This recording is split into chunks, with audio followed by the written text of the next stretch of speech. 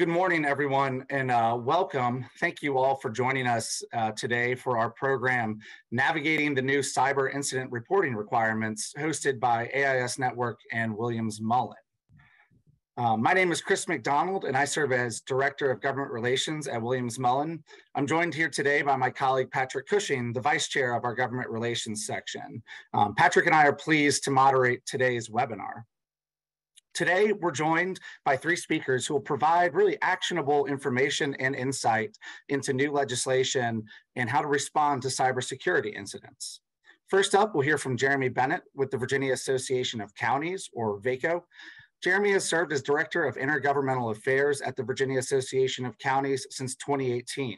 In this capacity, he advocates for local government priorities in the fields of K-12 education, commerce and labor, and general government, which includes cybersecurity. Prior to his service with VACO, Jeremy was a lobbyist with the Virginia School Boards Association and a congressional staffer. I'd also be remiss if I didn't mention that Jeremy and I were colleagues at VACO for several years. So Jeremy, it's great to have you back and be working with you today.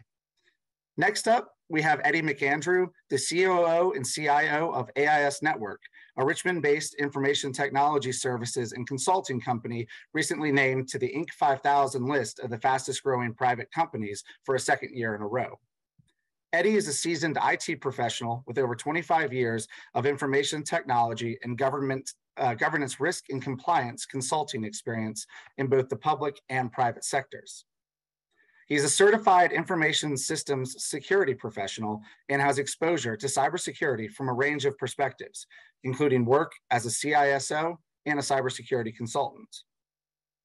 And last, but certainly not least, Kevin Pomfret is the co-chair of the Data Protection and Cybersecurity Practice here at Williams Mullen. Kevin advises clients on a wide range of data protection, privacy, and cybersecurity measures.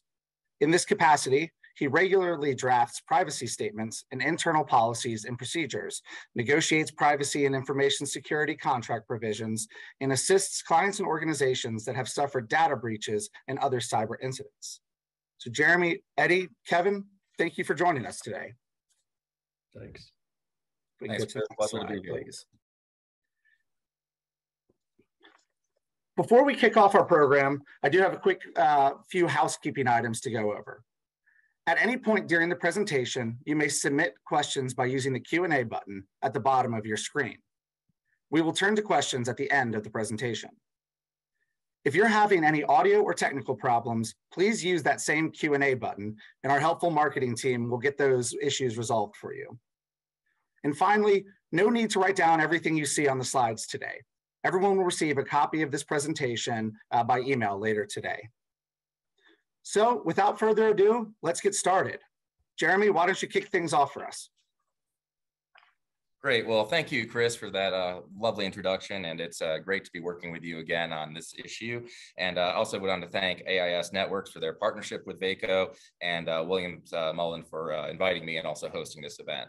So I thought what we'd do to start off is just kind of give some context about recent cybersecurity incidents before we get into the context of how the legislation that was introduced and enacted this past session, how that really impacts some of our members in local government and really just public bodies across the Commonwealth.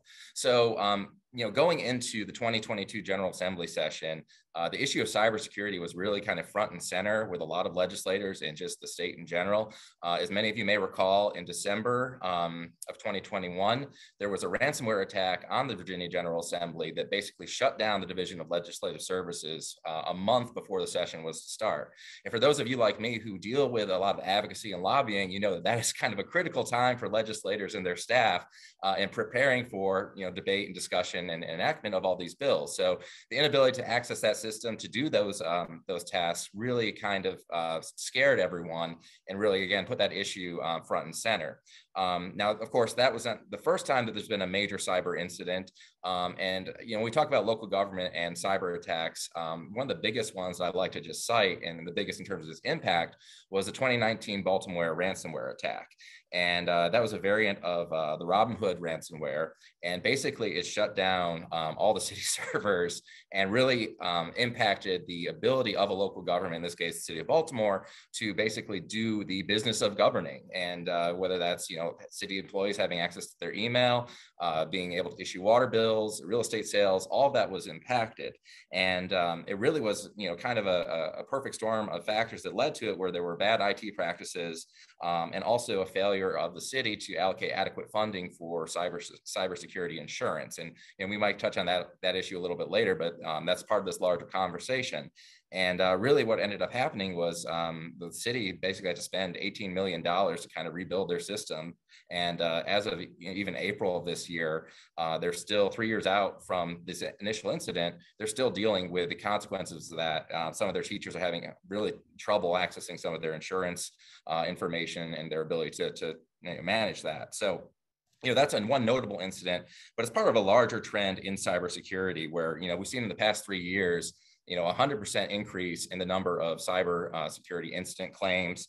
And, just even last year, risk insurers paid out on over 8,100 different cybersecurity claims. So this is definitely a pressing issue. And, if we could advance to the next slide, that's kind of where we were going into the session. So there were two bills introduced, HB 1290 and SB 764, one by Delegate Cliff Hayes, who used to be the former chair of the Communications, Technology, and Innovation Committee, and then the other by Senator Barker, who's chair of the General Laws and Technology Committee in the Senate. And basically the original legislation, and it's linked in here if you want to actually read the text, it would require every public body in the Commonwealth to report all known incidents that threaten the security of the Commonwealth's data or communications, or results in the exposure of protected data, and all other incidents compromising the security of a public body's IT systems with the potential to cause major disruptions or to normal activities. So, when we talk about public bodies, we're talking about political subdivisions, so local governments, school boards, but we're also talking about executive branch agencies, legislative commissions, universities. I mean, basically, we're just covering the whole gamut. And this was legislation that was brought forward at the request of the Virginia IT Agency, or as you all know better, VITA, and supported by Governor Youngkin and his administration. And really, again, it is trying to capture a picture of all cybersecurity incidents that are impacting public bodies in Virginia, so that we can get a better sense of what the major threats are out there and what those disruptions are doing to local governing bodies and other public bodies. So if we go to the next slide. So the legislation originally required that these incidents be reported directly to VITA.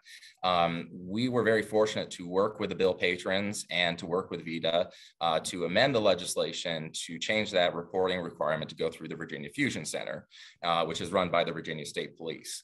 And for those of you who are familiar with the Virginia Fusion Center, there are protections from Freedom of Information, FOIA requests that protect the confidentiality and immunity of that information. So when you talk with cybersecurity experts and cyber insurers, protecting that critical data and that information is vital to how you respond to a cyber incident. So having that FOIA protections is very good, and we appreciate that the bill patrons and VITA were able to compromise on that. There was the legislation as it currently stands, it does require that an incident be reported within 24 hours of initial discovery. We, in local government, we tried to get a little bit more flexibility in terms of the reporting requirement, but unfortunately it did end up being that 24. And the legislation was well received by the legislature. As you can see, the vote margins in the House and the Senate, there were only seven legislators who objected to this. So if we go to the next slide. And part of that requirement in the incident reporting, and I know Eddie's going to talk about that actual process, but the bill did require that the CIO of VITA, Bob Osmond, that they convene a work group to review current cybersecurity reporting and information sharing practices and report that information to the General Assembly. And as part of that work group, which I was fortunate enough to sit on, and I know Eddie attended as well, and among others in local government and other public bodies, we met about 3 or 4 times, and we're really able to kind of give our input and feedback on the reporting website, and to, again, minimize the burden on public bodies, but still, create a system that's in the spirit of the legislation and also allows the VITA to kind of, and the state to kind of get a better picture of what's going on out there. And I just mentioned, I'll mention briefly before turning it over to Eddie, there is another work group that is going to be convened by VITA looking at cybersecurity. And this is budget language that requires the creation of a work group with representatives from the state and local government and other entities to basically determine a process for the allocation of Infrastructure Investment and Jobs Act funds, IIJA, the Federal Infrastructure Act, about $25 million in funding that will help bolster local and other systems on cybersecurity. So that work group hasn't been announced yet, but that's something just for our members to keep in mind going forward. But Chris, that kind of just is the overview of how we got to where we are. I think I'll turn it over to Eddie about what the actual reporting requirements are and that process. But I hope that's helpful, just giving us some context in terms of where we got to where we are. Next slide. Hi, I'm Eddie McAndrew, CIO at AIS Network. And I'd also like to thank Williams Mullen for hosting this session and providing the opportunity to really reach out to the community to understand what we need to do to work together and how we can leverage this process. The question that I've most often encountered as it relates to this legislation is, should our report rises to the level of significance that would merit reporting? And if you look at the legislation, threaten the security of Commonwealth data, the potential to cause major disruption, let's face it, I mean, in the end, there are going to be a lot of instances where it's going to be a judgment call. But a couple of things that I would point out. One, it's confidential. As Jeremy noted, the FOIA requests, the Freedom of Information requests, are protected vis-a-vis the Fusion Center. Secondly, it provides tracking data that really is for the benefit of all. One of the challenges that we in the cyber community face is the reluctance on the part of organizations that have an incident to report that or to let it be known. For fear of the problems that it might cause. And so what results is a dearth of information in terms of really understanding what's happening within the community, what the cyber profile is looking like, and information that will help all people across the community to proactively take action that will be to the benefit of all.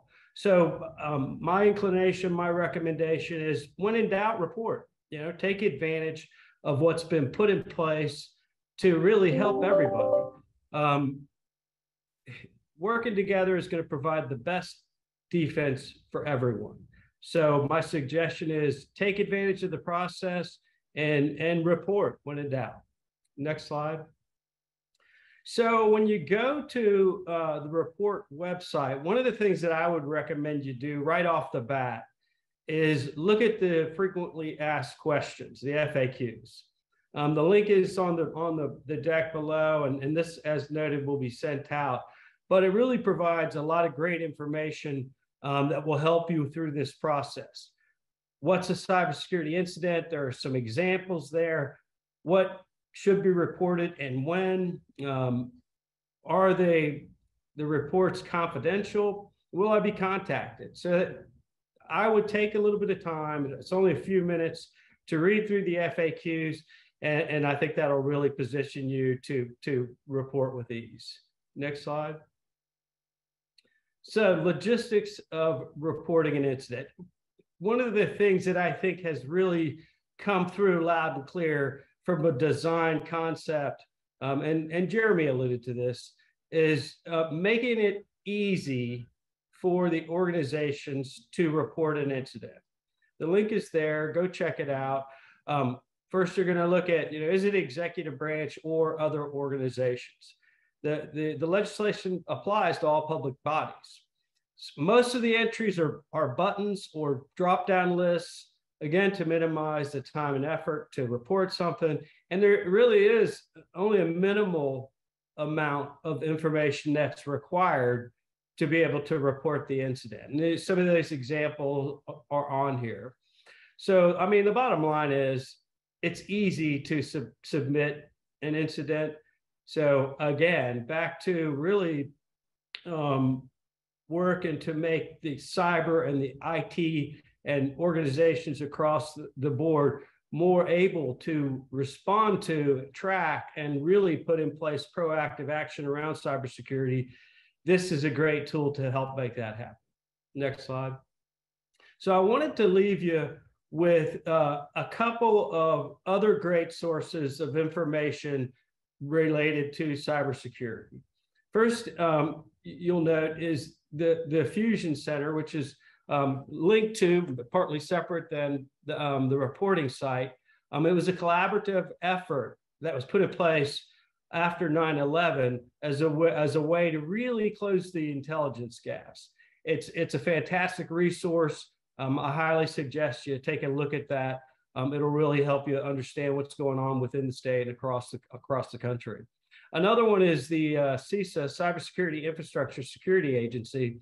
This is a federal agency focused on cyber. There's a lot of great information on there, tips and blogs. And as a CISO, I used it to provide monthly tips to my organization as really a security awareness tool. But it also provides information around the latest threats and really has a pulse on what's happening within the cyber world.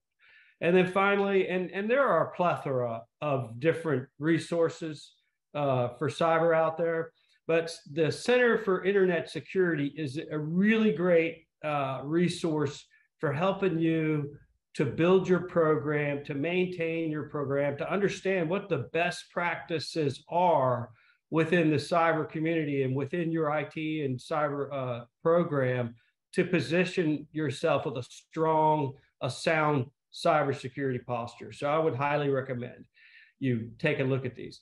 So if you have any questions either now or later, feel free to contact me. Feel free to reach out to us at AIS Network. We're more than happy to help. Again, thanks for the opportunity to Williams Mullen and Jeremy. It's been great working with you at VACO. With that, I'm going to turn it over to Kevin Pomfret. Thank you, Eddie. Next slide, please.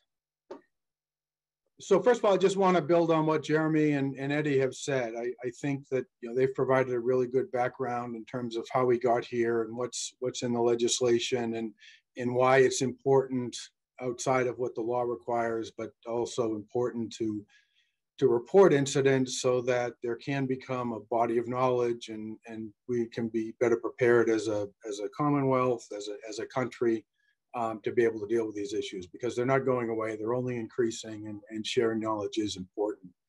I'm only going to touch on a couple of things that, as a lawyer, as I look at the language that sort of jumped out at me, and these aren't meant as criticisms, but just sort of things that if I was counseling an organization dealing with this, what some of the things I would point out.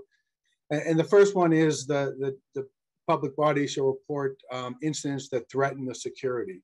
And I focus on the threaten because I think that's a term that is could be interpreted very broadly, and what that means and how that should be applied, I think will be a little bit, could be difficult as a lawyer when you get specific fact patterns in terms, is this a threat? Is a disgruntled employee leaving, saying something, sending an email? Is that an incident that threatens the security?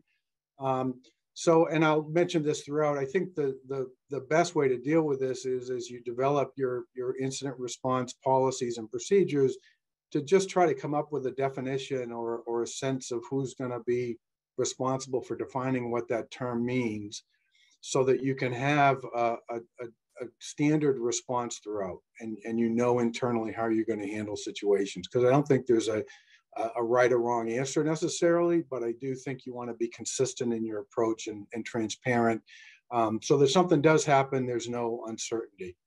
The other part of that section that I thought was interesting was exposure of systems, exposure of data that's protected by federal or state law.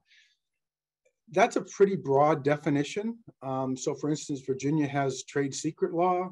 There are federal laws requiring the protection of unclassified but controlled information. And I'm just wondering if organizations are going to necessarily know all the different things within there, all the systems and data within their organization that are protected by all the different types of federal or state law. So again, what I would suggest is, as you're developing your incident response policies, to do an inventory of what laws might be applicable to your situation, where that data is, who's storing it, who has access to it, so that if something were to happen, you'd be able to know what does and doesn't apply. And then the third piece is just because of the broad definition of public bodies, which I think is fairly standard. But it does come to mind, or for me anyways, how do you deal with the private sector citizen members on these boards? And if, for instance, there was a phishing incident with an individual on his or her personal email account that somehow led to disclosure of information that might be associated with a public body, what's the responsibility for the public body to report that incident? And how do you notify the individuals that they should let you know, right? And what responsibility do they have? And do you include that now in your training and your responsibilities for private sector or citizen members to come on board and participate in these things? Again, I think it's important because we're all connected, but it is something that sort of jumped out at me in terms of thinking through what you're going to be doing, how you're going to respond to this, and making sure that organizations have consistent and transparent policies and procedures in place as these incidents arise. Because there will be questions, particularly in any new law, but particularly something around cybersecurity. There will be questions that arise, and they will be very fact dependent, but you want to have some basis to make those decisions so that you can be consistent. And that's it for me. So next slide. I think we got a question slide. Well, gentlemen, thank you so much for the information this morning. A lot of really interesting information, a lot of good insights into kind of where we were and why we've gotten to where we are. We do have a few minutes for questions, and we've gotten a couple in the chat. I'll throw them both out now. I think one is probably best suited for Jeremy. We did get a question about where does risk insurance fall into kind of all of this. And then a second question that maybe Eddie, you might be best at answering about, do we have any recommendations for assessing your organization or any services to conduct testing or probing? So I'll let you all take those. Great. Well, thank you, Chris. I'll just start off on touching on risk insurance, and then I'll turn things over to Eddie to address the other question. And really just want to, Kevin did a great job in terms of laying out the considerations that you should be thinking about when you're responding to a cyber incident. But a lot of our members already have risk insurance policies in place that specifically deal with cybersecurity. So when you're thinking about your response and you're in doubt, review your existing policies, and certainly feel free to contact your risk insurers. I know a lot of our members are very fortunate to have a relationship with our partner at VACORP, and they do a great cybersecurity response program. So, if you do have a cybersecurity response, make sure you're touching base with either VACORP or another risk insurer, because the last thing you want to do is, in your good intentions to respond to an incident and report that incident, you don't want to risk jeopardizing your coverage. So just make sure that you're in line with those policies and you're talking with your risk insurers. Yeah. So in terms of your question, do we have any recommendations for assessing your organization? Sure.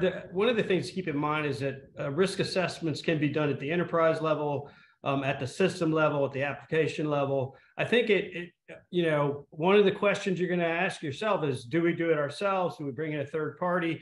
It's great to bring in a third party. Certainly we at AIS Network do risk assessments at any of those levels.